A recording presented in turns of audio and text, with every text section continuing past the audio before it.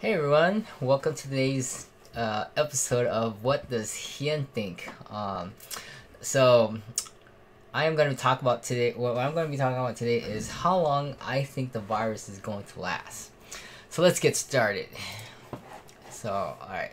So what to do? All right. So anyways, I was doing some research on the coronavirus, and it turns out that this coronavirus is.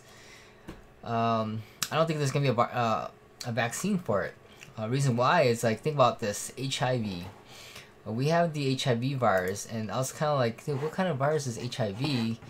And looking at this, I was like, dude, this is like that looks like a coronavirus, right? And how long has this been around? Like 20, 30 plus years? Who knows? I don't know. And yeah, HIV is a coronavirus. We have no vaccine for that. I don't think this is a cure for Is there hepatitis B? Maybe there is. Okay, but is that coronavirus? I guess it is. It's not as pokey, I guess. Influenza. There's herpes virus. That looks like a coronavirus too. I don't know about all these other viruses. Probably papillomavirus. I think there's. I don't know. But anyways, the fact that there's no cure for HIV is my take on this. Like, if they haven't found a cure for that, and all they have is antivirals, then they're probably not gonna find a virus thing for corona either. Okay. Now we have antivirals for HIV, which is also used as the same. We're also using the same thing for treatment for corona. For what was that that Vendisivir? I don't want. I'm not gonna pronounce it, but anyways. So yeah, it seems to work for that too, for malaria and whatnot, and all this other stuff. So I personally don't think that there's gonna be a cure anytime soon. Maybe a treatment, okay, which could help. All right. So if it's still around and no one's still not immune to it, basically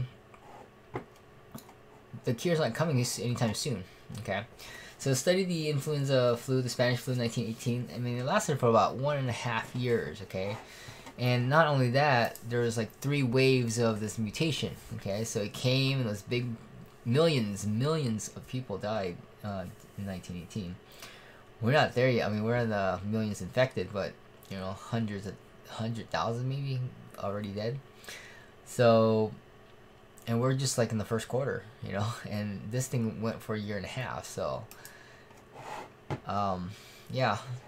And then on top of that, once you find, let's say you do find a vaccine, well, guess what? It probably mutated by then on the second and third wave. And you got to find another vaccine for that. Okay? And yet you haven't found it for HIV. So, I don't know. Okay? Not riffing it, I'm just saying what I've observed. So, what to do? So, I think, masks would be a daily part of life. And restaurants just won't be the same again. It'll probably be all converted to takeout. And probably be food shortages too with less consumption. All these farmers aren't able to deliver their food unless the government goes in and bails them out again. Because if they're already losing on that money on all this crop, they have to spend another 50% to harvest it, and on top of that, transport it to you so they can just donate it, right? So if they're losing a crop, why throw more bad money after a loss? So that's what farmers are facing today. So anyways, the Fed has already shot their last bullet with 0% interest rate. So the only thing they have right now is QE to kind of boost this up, right? That's all they have. So they can just print more and more. Right now, of course, things are low because no one has jobs, right? And so they have to kind of keep printing this money, kind of stimulate it back up. And everyone's scared, so even no matter what they give us, we're not gonna go blow it off and be like, hey dude, we don't know how long this is gonna last, right? So we're gonna keep it in our emergency things fund, keep it on our mattress. I don't know how long this thing's gonna last, right? I don't have a job yet, no one's hiring, everyone's still quarantined. And if this quarantine lasts for a year and a half, well, we're gonna keep it in our mattress for about a year and a half, right? And just kind of spend what we need just to get by. Okay, and of course they're like, dude, we want to boost this economy, the GDP's down, velocity's down, let's keep printing more and more and more. We're like, cool, we just keep shoving it in our mattresses because we're scared, right? We don't want to keep spending money. We don't know what's gonna happen. And as that happens, we're gonna first, the deflation is gonna happen first, right? Everyone's scared. No one's is going to spend fearlessly. But it gets to a point where everyone's gonna start to feel comfortable. Like, hey, you know what? I have 100K in my account right now from all this QE and stimulus fund. Hey, I think it's time to spend it. So that you come out and get the latest, vacation and computer, iPad, iPhone, or whatever, car, and you're just like, hey, let's do this, And so as that happens, once you see that day happen, when where like everyone's a six-figure earner just because you are for doing nothing, then start to be scared, right? Or it could get to the point where we're all like broke millionaires later on.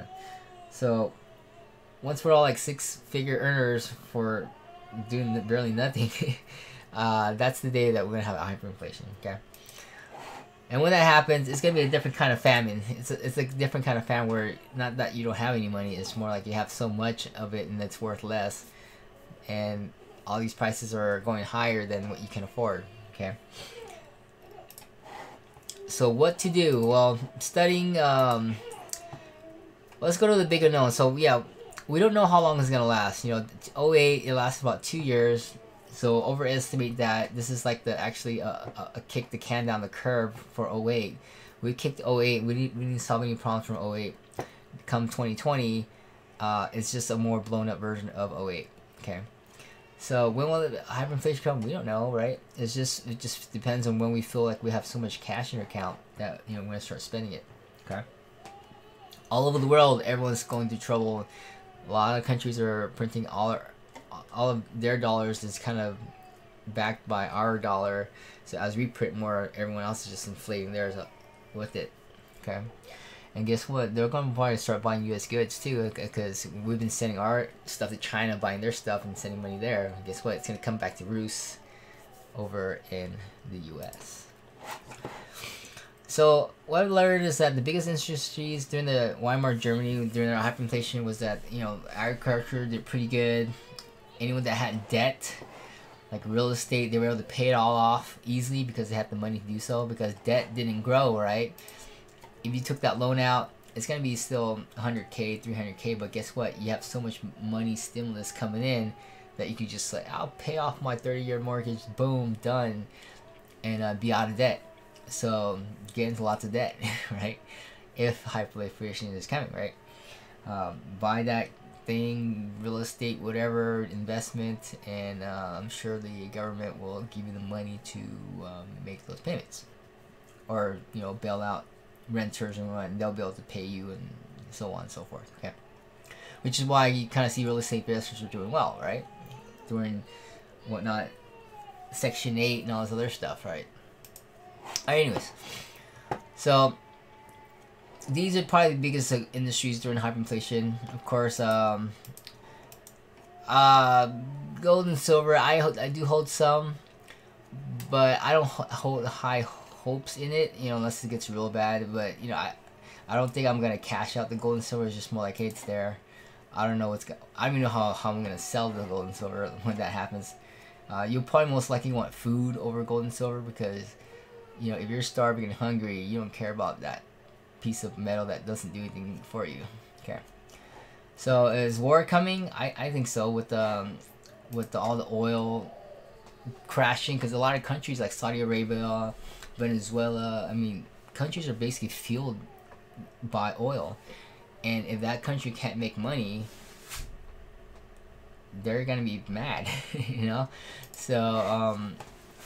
So there's gonna be something there, okay, that American companies are all crashing too, and all this other stuff. So it just basically costs too much to pull oil out than what is actually worth. Okay. So supposedly, all right. So anyways, this is the information I found, and I'll just leave it as information. You can call it controversy, or listening to too many YouTube videos, or too many internet stuff, and freaking out for no reason, right? I'm just more like, hey, it's just information. Maybe you could connect the dots later on. Maybe it makes sense. Maybe you could like, hey, this is dumb, or whatever. But I leave that up to you. Okay. Supposedly, this coronavirus was developed in a U.S. lab, and I'll put the videos of that there for you to watch. And from that, they already did a conference on the type virus. You watch out for it, but they've taken it down. And then this one lady went to China, and somehow, I forgot the story, it was late at night, but somehow she released it into Wuhan or whatever. And then there it is, you know. So China kind of blames us, but because it was developed in our, but then somehow, I don't know if they try to steal that and really, I don't know what the deal is. And so anyways, this released in China, okay, but it was created in the U.S. lab. All right, so U.S. blames China, China blames U.S., and I think it's kind of the best way to kind of instigate or sell a war, right? We've been having trade wars and whatever, and trade imbalances, and it's just kind of like the 9/11, which I think it's home inside job in Pearl Harbor, to make a case for war, okay? And a lot of families will want someone to pay for the lost ones, especially when they find that it's a bioweapon that they've been developing, and somehow, or maybe China developed it, I don't know, right? Or thing is, like, China plays like unconventional war. In a sense, they don't follow the rules anymore. It's more like, hey, we're gonna win no matter what. Putting spy chips into our U.S. our components that we don't know about, even though people have reported it, like Google and Microsoft, like, hey, dude, China's parts has spy hardware in there. But anyways, that's other stuff that, you know, and it's like, you think about it, it's like, hey, that's kind of smart, right? Like, if you just have, everything's made in China, all your phones, there's probably some kind of chip in there, and, you know, they can control that, so the war is going to be like ones and zeros, you know, where they can just take over stuff. And which is there's the whole thing about Huawei and 5G and all this other stuff, and that, you know, we want to use them because it's a national security and all this other stuff. Okay. Alright, so anyways, someone's gonna want to pay, so we're gonna be like, hey, you know what, China, you gotta pay. We're gonna, you know, you better pay up or else, right? We're gonna go kick butt. So anyways, but we're gonna hide the part that was developed in U.S., just like the WMD that we found in Iraq that had U.S. serial numbers on it. But we can't say that we found the weapons of mass destruction because they had U.S. serial numbers on them. And this was told to me like during a chat. It was a military guy. He was a captain in the army, and he's like, yeah, there's a lot of half truths out there. And it's like, dude, you know, yeah, we found it, but we can't say it because it looks bad, right? Because it was us that we sold it to. So anyways, oh, and how do we know? Because we sold it to them, right? So anyways, moving on. And this kind of goes with the economic hitman stuff. If you learn about it, because we try to get them to cooperate, but they wouldn't. So it kind of goes with like corruption. If they can't be corrupted, then we eventually try to assassinate them. If we can't do that, then we eventually send the army. Okay. All right. So anyways, so what will I do? Well, I guess, I mean, I live here. This is my home. I have to support the U.S. empire. So I'm gonna, you know, I'm getting interested in farming. Start a farm. Take out a loan. You know, buy some real estate. I'm sure that they would like that. Get the money flowing. Buy, you know, loan. Just buy real estate, right?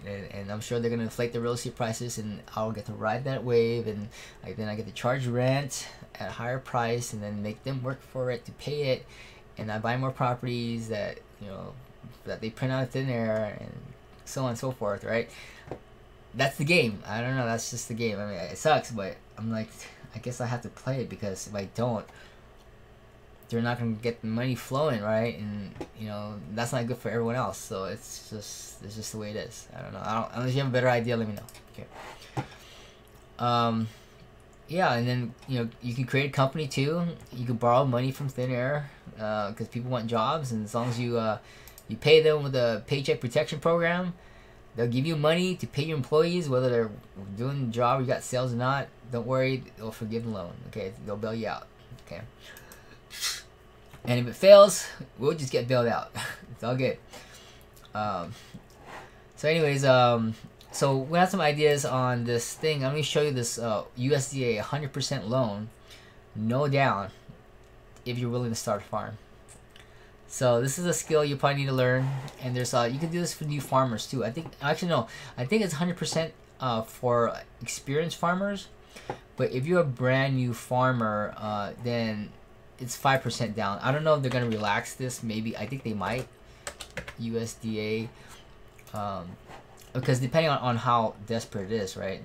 They might be able to kind of tweak some things. Say, hey, you know what? It's all good. Stimulus money. Go start a farm, buy some acreage, some cows and whatever, and just bring food to the economy, right? And what is it? Here it is. Start a farm. Where is it? Farm discovery tool. Let me show you where it was a 5%. Let's say I want to start a farm. Okay, all right. Yes, I want a farm loan. Yes, Texas, Hood County. Actually, I want Erath County. That's a little bit more. Has a little more terrain, I believe. I got a youth loan. What do I get? What? I don't think I want a youth loan. Are you looking for? No, I don't want that. No. Land purchase. Okay, I want to own and operate. I'll take. Okay, I'll be modest.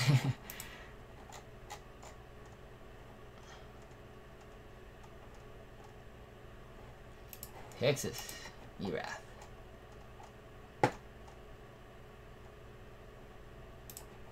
Okay. Alright, so I get the direct farm ownership operating loan. Here's the loan process. And here's the guide. How much money can I get? I can get up to $40,000 in operating money. And when I pay back, 40 years. And at like 2%, something low. Who can apply? Down. Oh no, getting farmers and ranchers. Oh, okay. You know, only farmers ranchers who are unable to get sufficient funds for ownership of unique experience for. So that's what that's why I'm kind of like starting now to say, hey, you know, I have a little bit of a experience here. Now, if you're a beginning farmer, you can then get a loan for 5% down. Okay.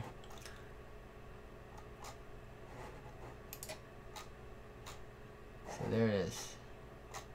I think there was another site that was a little more better to look at.